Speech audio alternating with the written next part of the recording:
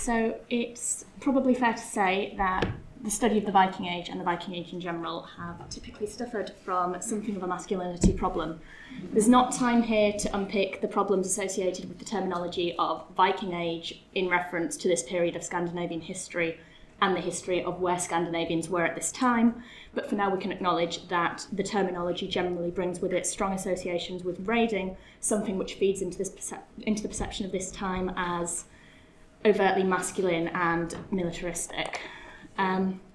So scholarship on the Viking Age has worked first of all to civilise this stereotype of the barbaric Vikings by drawing attention to trading rather than raiding activity in order to present them as civilised and peaceful people. And then, with the development of gender studies, Viking Age women have been brought into focus too. This has helped to dilute the masculinity fixation that this period has suffered from, but there are still problems.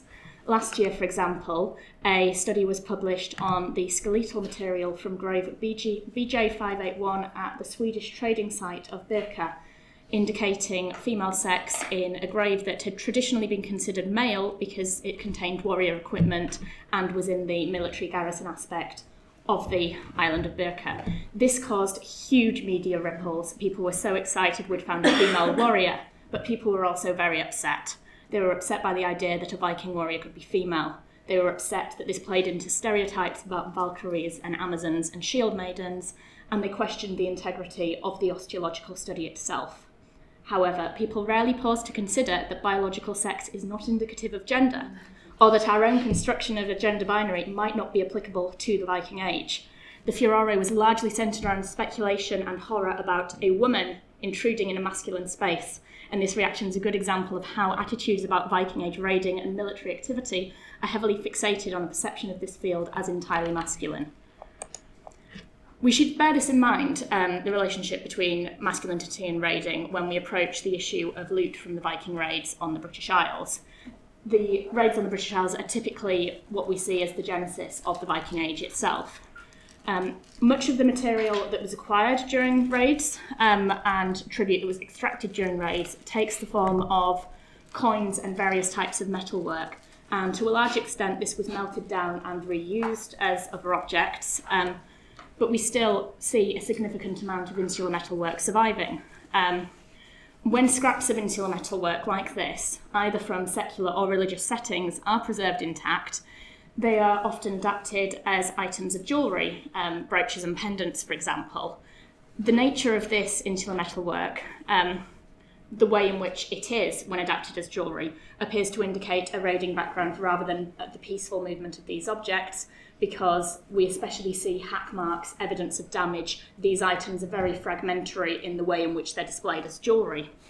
Now, the fate of this material is incredibly gendered in its reception. In Norway, 80% of insular material, that is, material from Britain and Ireland, has been found in female burials, and loot especially so. When we look at examinations and ideas about the reasons for the Viking raids in the first place, this gendered pattern seems to expand.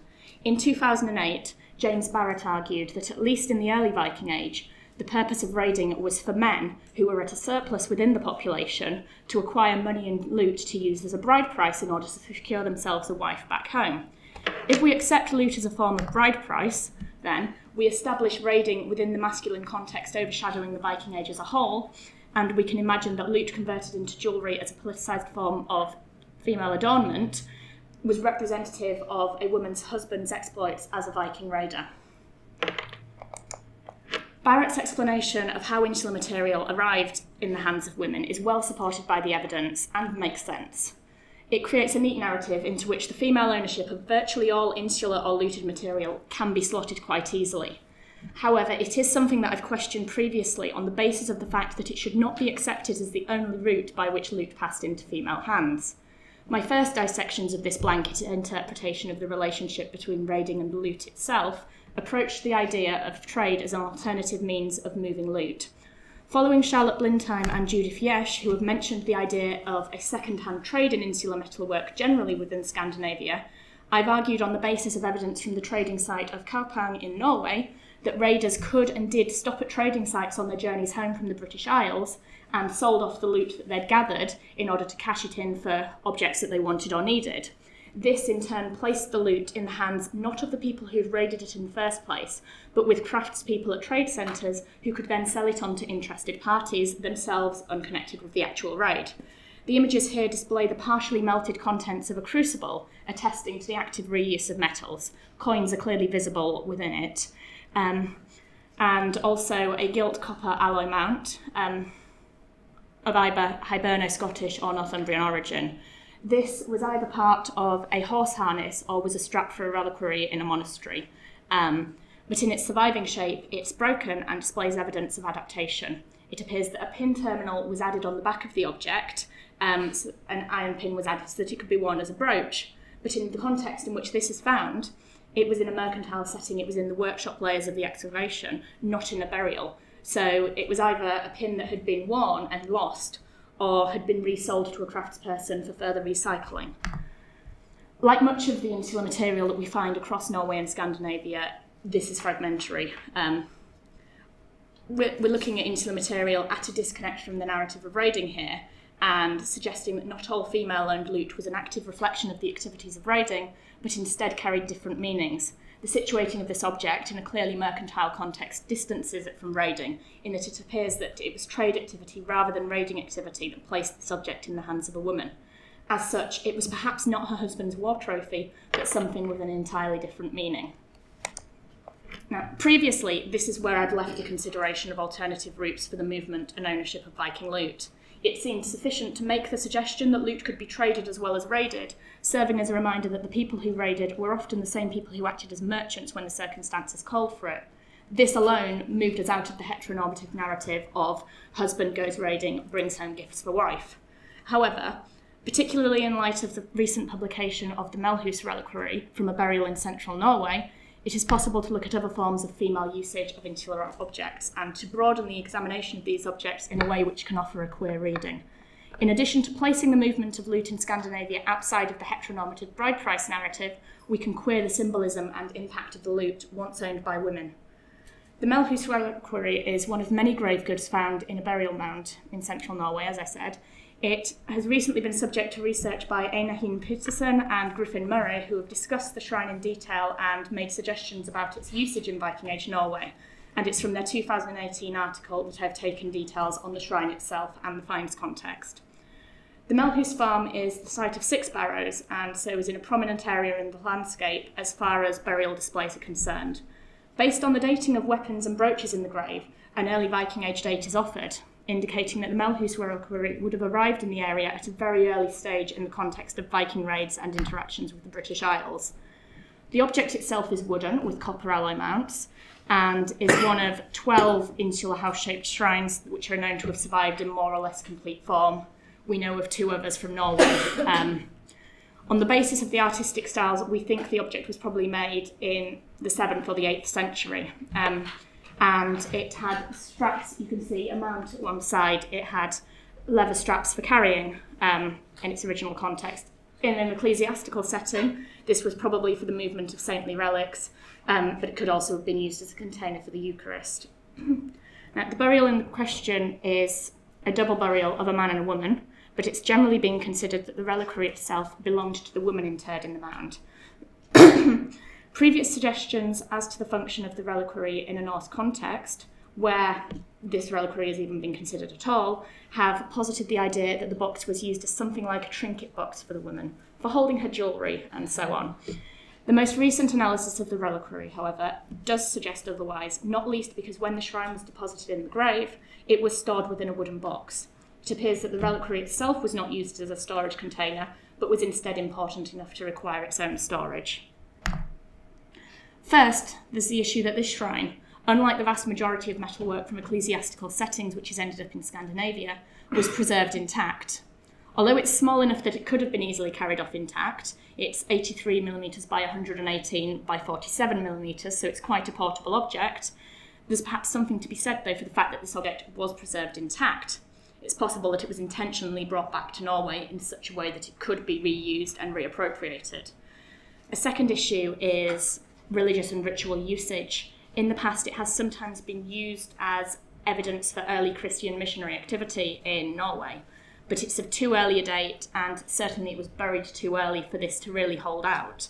And the circumstances of the burial, this is a double burial of a man and a woman. This can't have been Christian missionaries.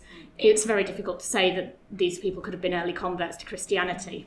A ritual context, however, has been suggested in the sense of pre-Christian religious activity.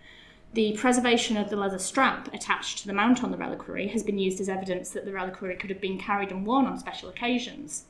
And the woman in this burial also possessed a very large button-on bow brooch, the largest type that actually survives today.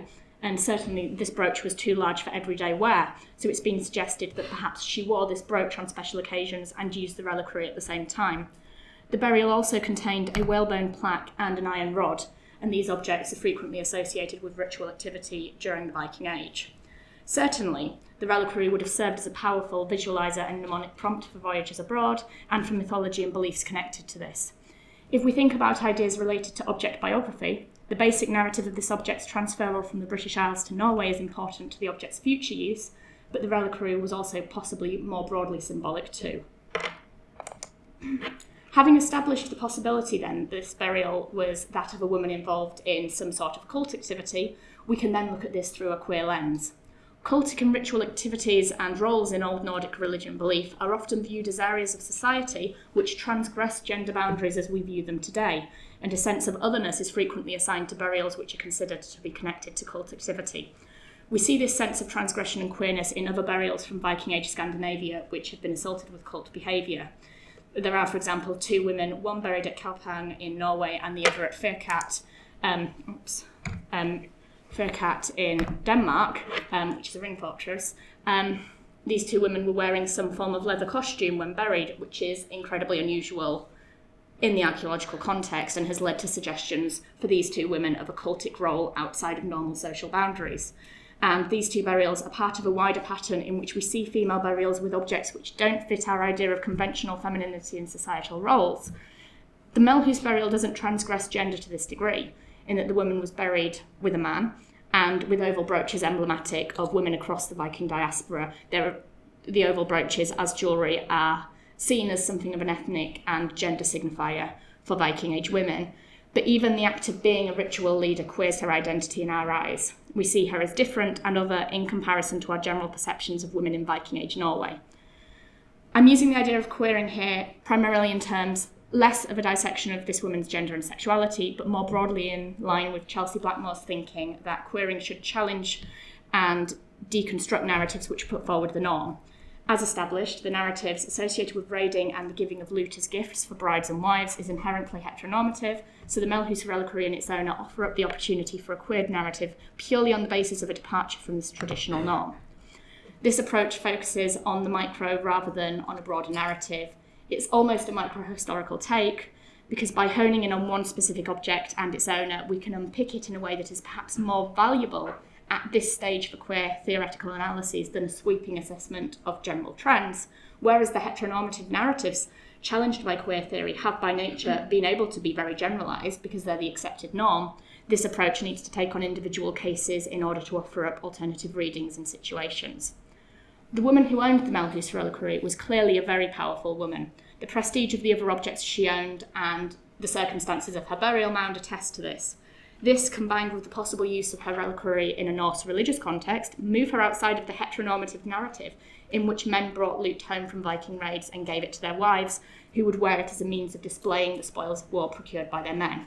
This traditional narrative looks at how women are as symbolic of their men. So we see elsewhere in the Viking world, the Arab diplomat Ibn Fadlan talks about the Vikings in Russia and says that Viking women wore a neck ring to represent every 10,000 dirhams, that's coins, that their husband possessed.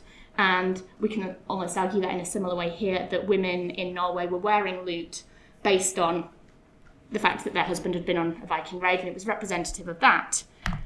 By looking at this outside of this narrative, though, the Melhus woman, unless her husband had gone raiding with the specific intent of procuring her a prop for her ritual activity, we can imagine a different route for the procurement of this material, and thus different connotations once in use in Norway. Besides, this wasn't an item to be worn She kept it in a box and presumably only removed it on special occasions. This wasn't like the jewellery, which was a very clear and permanent symboliser of a husband's raiding.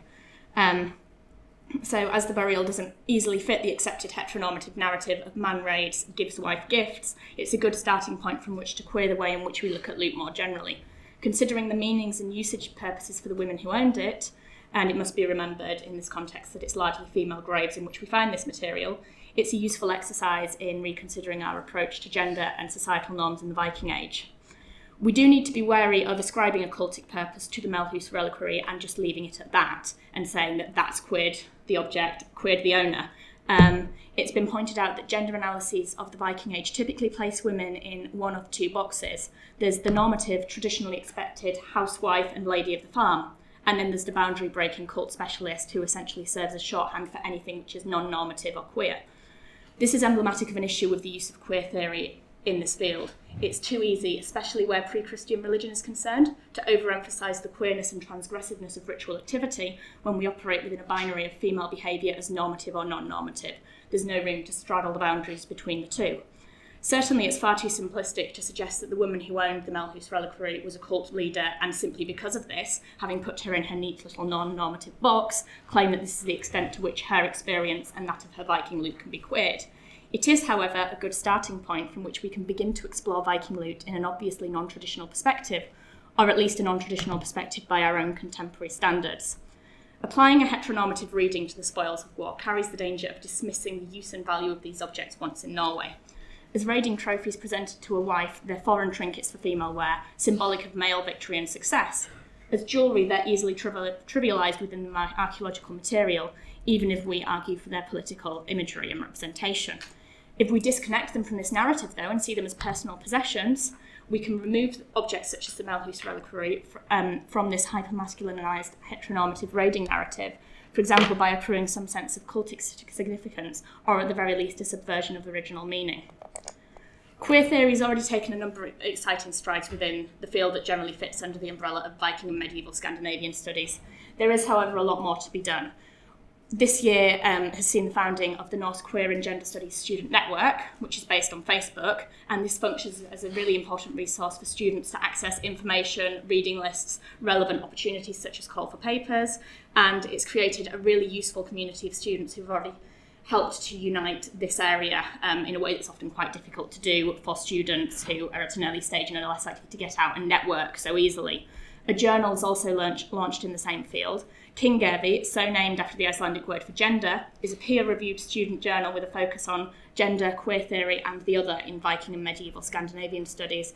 We've currently got our call for papers live and we're looking for articles and book reviews by students before the end of January. So if you're a student working in the field, if you know students working in the field, please pass it on.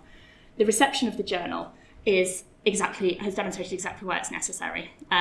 We've been floored by the positive responses we've received, but we've also come across people who don't understand the necessity of something that doesn't relate to their own personal experience. We had one fellow student, for example, a straight man who has come into contact with some queer and gender theory, who couldn't understand the demand for it and thought that we were being a little bit ridiculous and that the journal was not going to be a success. To quote him directly to round off, "I just wasn't sure if there was a market for it to be successful. If there was an academic journal dedicated to tattoos in ancient Greece and Rome, I would have an identical reaction."